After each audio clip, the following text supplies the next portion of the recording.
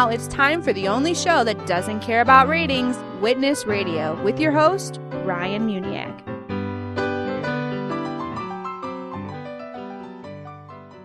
Welcome to the only show that doesn't care about ratings, because our sole purpose is to save souls, on purpose. Go to witnesstalkradio.org for more episodes and call 513-900-8070 to give feedback. We're also on Facebook and Twitter. Thanksgiving is a special night. Jimmy Walker used to say dynamite. That's right.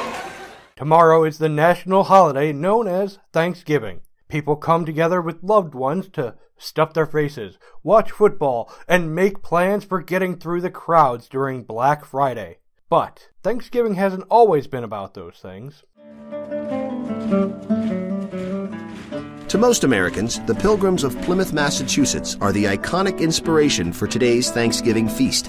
After the winter of 1620 killed almost half of their people, the colonists formed a relationship with the neighboring Wampanoag tribe, who taught them about fishing, planting, and hunting. By autumn of 1621, the colonists had collected enough food to feed the community through the coming winter. The Wampanoags joined the colonists for a 3-day feast in honor of their bounty. The feast probably did not include our modern Thanksgiving staple, turkey. More likely, the colonists and Wampanoags dined on roast goose, along with corn, codfish, and lobster. This 1621 harvest meal is now commonly thought of as the first Thanksgiving. Yet for later generations of colonists, New England days of Thanksgiving had little to do with the 1621 harvest festival. Theirs was a religious holiday, descended from Puritan days of fasting, prayer, and giving thanks to God. Every autumn, the governor of each colony would declare days of thanksgiving for bountiful harvests, victorious battles, or drought-ending rains. In 1777, the Continental Congress decreed that all 13 of America's colonies celebrate a national day of Thanksgiving that year in celebration of their victory over the British at Saratoga. By the mid-19th century, many states celebrated the holiday. However, the date could vary by weeks or even months. A determined magazine editor named Sarah Josepha Hale set about establishing a national Thanksgiving Day. She passionately believed that such a day would help unite a nation headed towards civil war. Hale began a one-woman letter-writing campaign, urging politicians to establish an annual day of Thanksgiving. Her efforts were finally rewarded by Abraham Lincoln, who saw the unifying potential of the holiday. In 1863, 4 months after the victory at Gettysburg, he declared the last Thursday of November to be Thanksgiving Day. By the 20th century, Thanksgiving was a welcome day of leisure from a 6-day work week. In the 1920s, the National Football League was formed.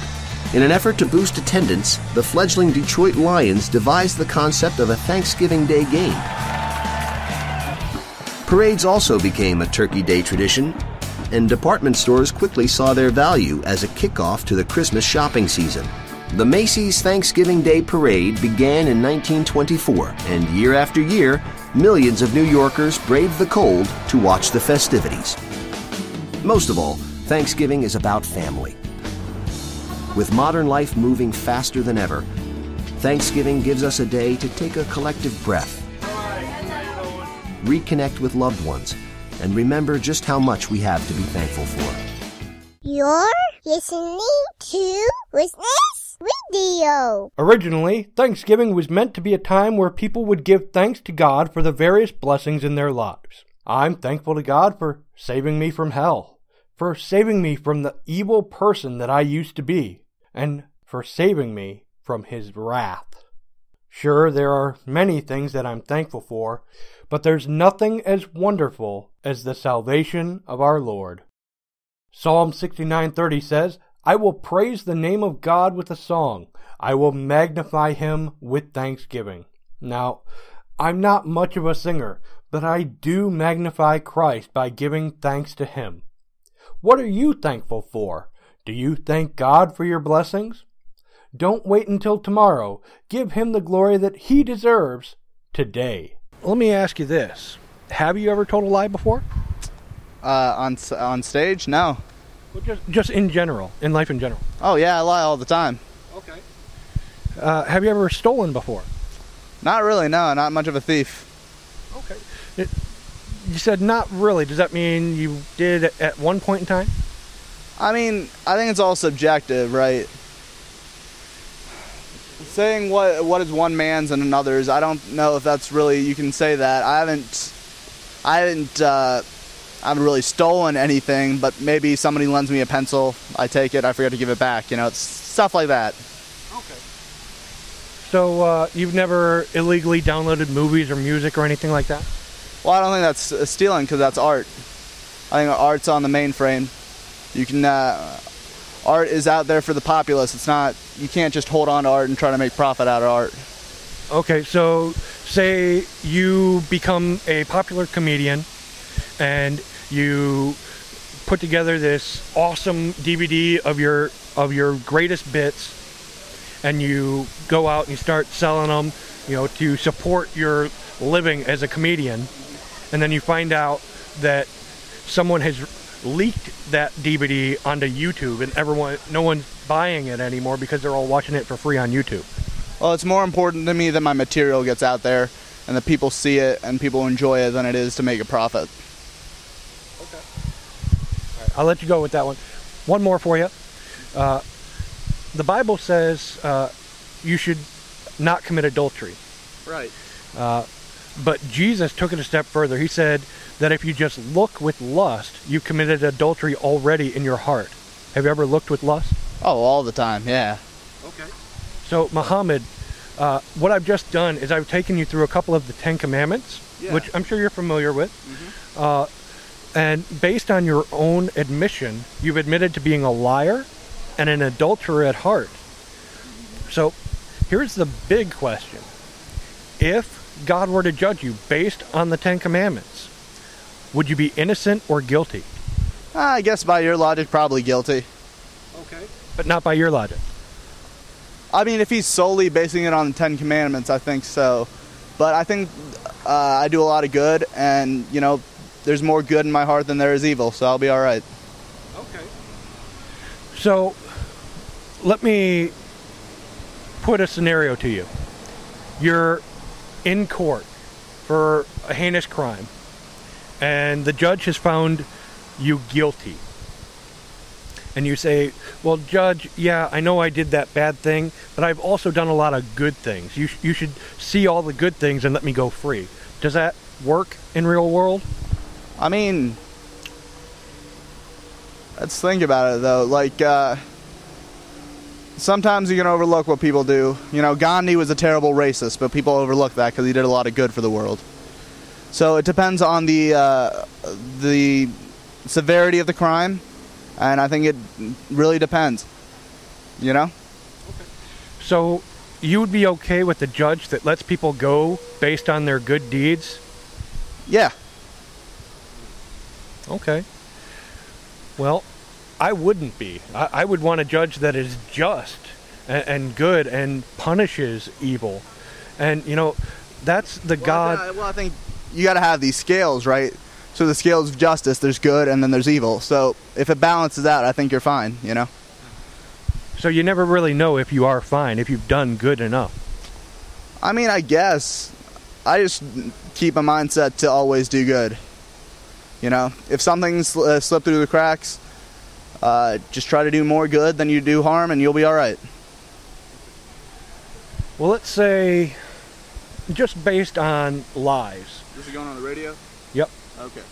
So, just based on lies, we'll say, for example, say you've told one lie every day for your life. How old are you? I'm 20 years old. Okay, so for 20 years, every day, at least once, you've told a lie each day. That would be a whole lot of lies. Now, granted, we've got some variabilities because, before you could talk, you couldn't tell lies and stuff like that. But essentially, it'd be a lot of lies, right? I mean, sure. Yeah, that'd be a lot of lies. But at the same time, every day, if you're doing two good things, for one lie. I don't know. I don't think I lie every day. I don't think that's a thing I do. I think this is all sort of conjecture. So I think maybe what I'm asking is, what's the point of all this, you know? Well, the point of all this is to share with you that we're not good. We're not good enough to get to heaven. We've all sinned. We've all broken God's laws. Oh, wait. Wasn't it John 3:16? For God so loved the world that he gave his only Son, that whoever believes in him should not perish but have eternal life. Yes. Yeah. So that's the idea, that Jesus died for our sins. So I feel like if we don't sin a little, Jesus died for nothing. I think that's a thing. Okay. Well, the Bible also talks about that, says, should we sin more so that grace abounds more? God forbid. We shouldn't seek to do more sin so that we have more grace. Okay. Okay. Well, I'm not really Christian. My name's Muhammad. I think you established that. I understand that. Code of ethics, I think. I understand that, Muhammad, but listen to this. See, the Bible says, you know that there is one God. Right. And that there's only one God. He's the true God. And that it says that if you are not following that one true God, you're following a false God. Okay. And the true God says that he will punish the wicked. It says in Revelation that says that all liars will have their part in the lake which burns with fire and sulfur. Oh, sorry, I got about 3 more minutes, if that's all right with you. Not a problem. I'll finish up right now, okay? Okay, thank you. So listen, you've sinned against a holy, righteous God. Yeah. He is not going to let your sin go unpunished. I believe he's a forgiving God at the same time. Oh, it says that it says that he's a forgiving God all at the same time. So I don't know. The Bible says a lot of things, and I think you can't. Some of them don't always agree with each other in the same context, so you got to look at it in a different context. Sure, you can believe that this God is vengeful and he's not forgiving, but I think he is forgiving. I think he's given us a lot, and I think, ultimately it's his judgment, and he'll make the right judgment, but I also think he sees through our eyes and he can put himself in our perspectives. Okay. Well, listen, he is a forgiving God, but he is also a righteous God and a God that will punish sin. You see, going back to that courtroom scenario, you're guilty. The judge cannot let you go free unless a fine is paid or the punishment is paid. I'll pay the punishment, though. Okay. Well, that's your choice. Right. But there's another option. There's a way out of that, and that's through Jesus Christ, God's Son, who died on the cross to pay for the sins of mankind and rose on the 3rd day.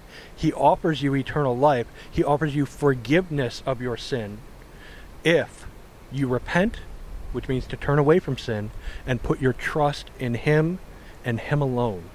Sure thing. Yeah, that's a way to look at it. Yep. What do Jewish people believe? Or Muslims, a Mormon, or a Jehovah's Witness? If you've ever wondered, then the book What Do They Believe is for you.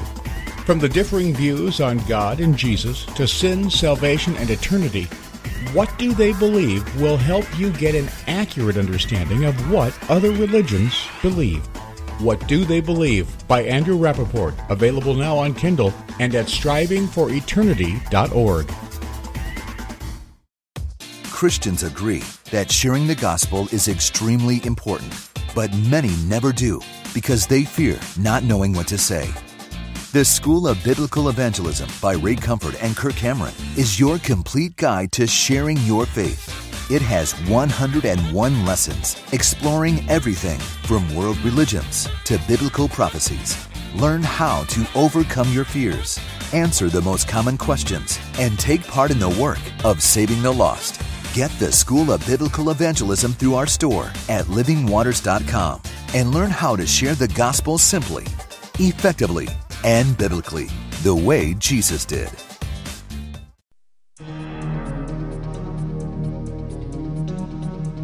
Imagine Jesus walking onto your local college campus. What would he say? Would he be like Matthew chapter 9, seeing the people harassed and helpless like sheep without a shepherd, and say, the harvest is plentiful, but the laborers are few? At Christian Collegiate Network, we are sending workers into the harvest. We are training students how to proclaim the glorious gospel, not only in the way that they live their lives, but how to speak to the campus community about the gospel. If you want to support our ministry at Christian Collegiate Network by becoming a campus leader or financially, go to changeyourcampus.com. Christian Collegiate Network, changeyourcampus.com. Ratings. We don't need no stupid ratings. You're listening to Witness Radio with Ryan Muniak. But we like Ryan. We do! Just go to witnesstalkradio.org. Gobble, gobble, goo, and gobble, gobble, giggle. I wish turkey only cost a nickel. Oh, I love turkey on Thanksgiving. Happy Thanksgiving, everybody. Welcome back to the show. While Thanksgiving is a nationally celebrated holiday, there are some that actually want to get rid of it. There are some who use it as a platform to talk about the suffering and cruelty towards Native Americans. Others think it's a mingling of church and state, so therefore it should no longer be celebrated.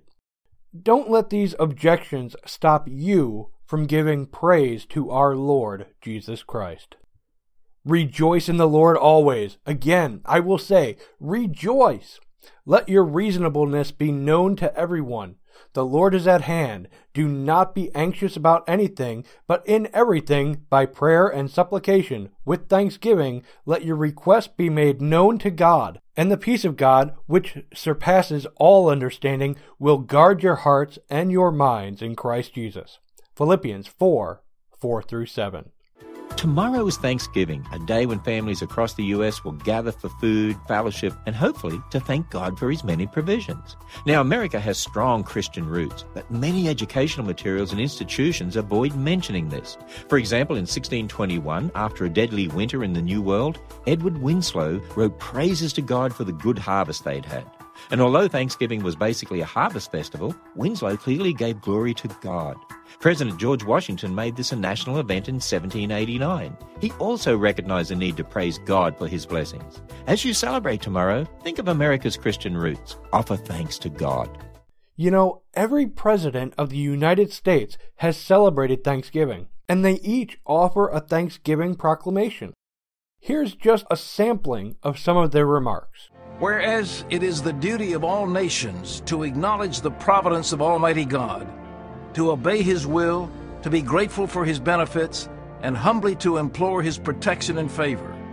And whereas both houses of Congress have by their joint committees requested me to recommend to the people of the United States a day of public thanksgiving and prayer, to be observed by acknowledging with grateful hearts the many and signal favors of Almighty God, especially by affording them an opportunity peaceably to establish a form of government for their safety and happiness.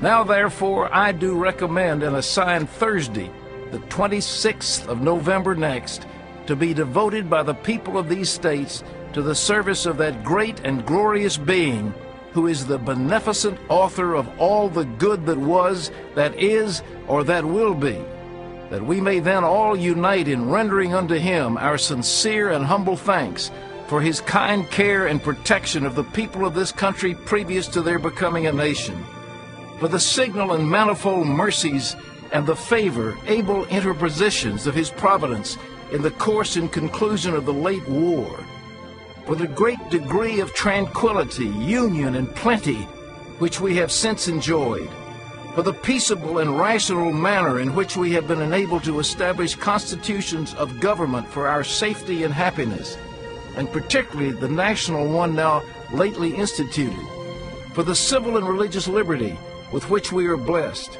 and the means we have of acquiring and diffusing useful knowledge, and in general, for all the great and various favors with which He has been pleased to confer upon us.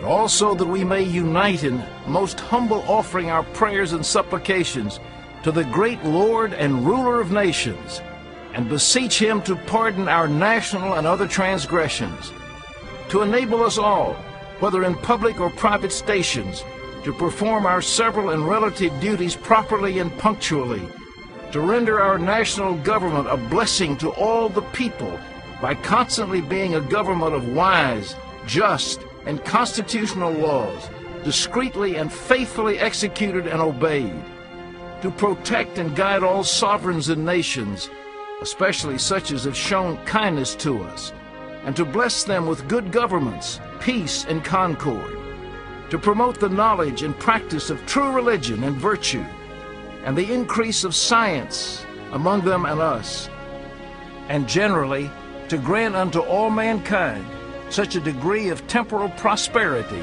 as he alone knows to be best. Given under my hand at the city of New York, the 3rd day of October, the year of our Lord, 1789. George Washington. Good morning, everyone. You know, the Statue of Liberty and this wonderful holiday called Thanksgiving go together naturally because although as Americans we have many things for which to be thankful, none is more important than our liberty. Liberty, that quality of government, that brightness of mind and spirit for which the Pilgrim Fathers braved the seas and Americans through 2 centuries have laid down their lives. Today, while religion is suppressed in perhaps 1/3 of the world, we Americans are free to worship the Almighty as we choose. While entire nations must endure the yoke of tyranny, we are free to speak our minds, to enjoy an unfettered and vigorous press, and to make government abide by the limits we deem just. While millions live behind walls, we remain free to travel throughout the land, to share this precious day with those we love most deeply, the members of our families. My fellow Americans, let us keep this Thanksgiving Day sacred. Let us thank God for the bounty and goodness of our nation. And as a measure of our gratitude, let us rededicate ourselves to the preservation of this, the land of the free, and the home of the brave. From the Reagan family to your family, happy Thanksgiving, and God bless you all. On behalf of the Obama family, Michelle, Malia, Sasha, Bo, and Sonny, I want to wish you a very happy Thanksgiving. Like many of you, we'll spend the day with family and friends, catching up, eating some good food, and watching a little football. Before we lift a fork, we lend a hand by going out to the community to serve some of our neighbors in need. And we give thanks for each other and for all of God's blessings. Thanksgiving is my favorite holiday because more than any other, it is uniquely American. Each of us brings our own traditions and cultures and recipes to the table, but we all share this day united by the gratitude for the bounty of this nation. And we welcome the contributions of all people, no matter their origin or color or beliefs, who call America home and who enrich the life of our nation. It's a creed as old as our founding, E pluribus unum, that out of many we are one. We're reminded that this creed and America itself was never an inevitability, but the result of ordinary people in every generation doing their part to uphold our founding ideals by taking the blessings of freedom and multiplying them for those who would follow. As President Kennedy once wrote, even as we give thanks for all that we've inherited from those who came before us, the decency of purpose, steadfastness of resolve, and strength of will, for the courage and the humility which they possessed, we must also remember that the highest appreciation is not to utter words, but to live by them. Today, we're grateful to all Americans who do their part to live by those ideals, including our brave men and women in uniform overseas and their families, who sacrifice so much to keep America safe.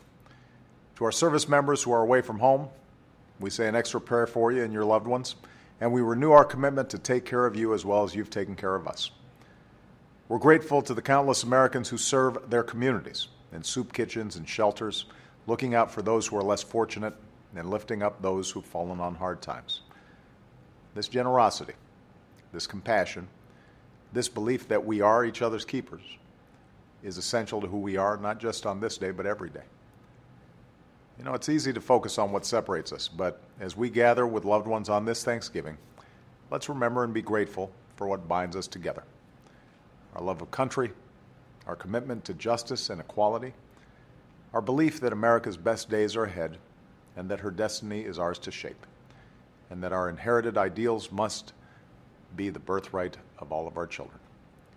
That's what today's all about, that out of many, we are one.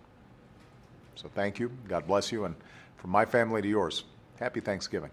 Cannibalism is okay as long as you're not actually hurting somebody. Wouldn't eating someone hurt them? I'm trying to do the best I can. There's only one way to have your sins forgiven. As born-again Christians, part of our duty is to share the gospel of Jesus Christ. Whether you're a seasoned veteran or have never witnessed before, Witness Radio has something for you. Tune in next time to strengthen your faith and learn how to defend it.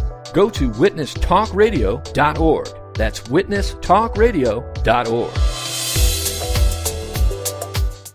If you want to grow in your understanding of God's Word and learn to study the Bible for yourself, join Pastor Andrew Rappaport as he teaches each week from the Word of God. The teaching is free through the Internet, but paid students receive a syllabus for each course with extra study materials. The cost is only $50 per year with special pricing for church groups. And you get to choose from the School of Biblical Hermeneutics or the School of Systematic Theology. Sign up today for Striving for Eternity Academy. Details at strivingforeternity.org.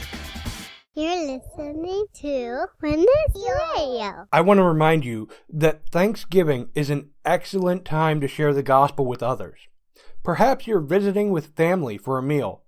Share with them about how thankful you are that God shows his love for us and that while we were still sinners, Christ died for us. Romans 5:8. There's also a cornucopia, get it, of outreach possibilities like parades, Black Friday lines, or tree lighting ceremonies. In fact, I'll be in downtown Cincinnati on Friday to share the gospel with those attending the Light Up the Square event. Feel free to join me or plan your own evangelistic endeavor as an offering of thanksgiving to God.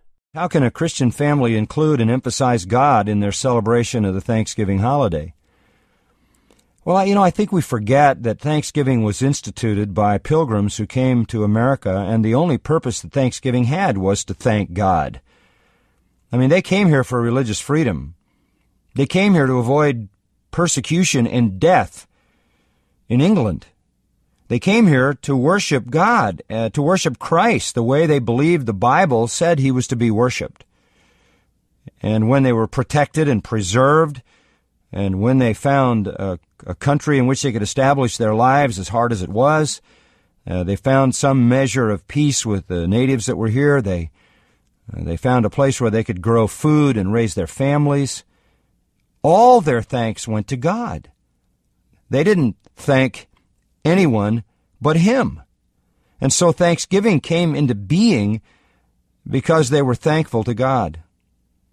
The world obviously has changed. The United States has changed dramatically. Now we have Thanksgiving Day, and there's a kind of an ambiguous thanks. I'm thankful for what I have, blah, blah, blah, but it is rarely attached to God, as if God was the source of everything.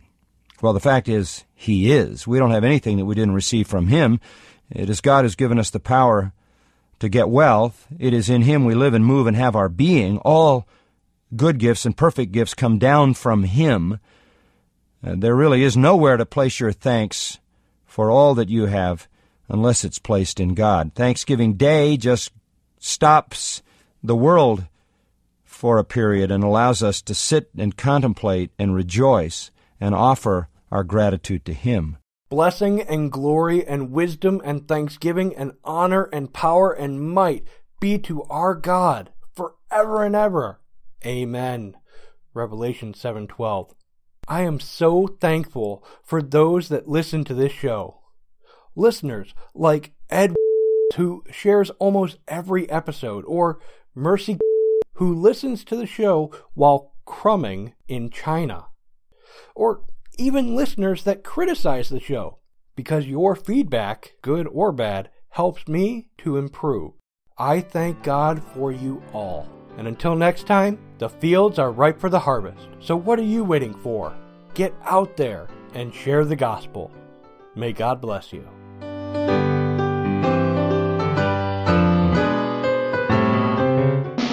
Witness Radio has been brought to you by the Muniak family.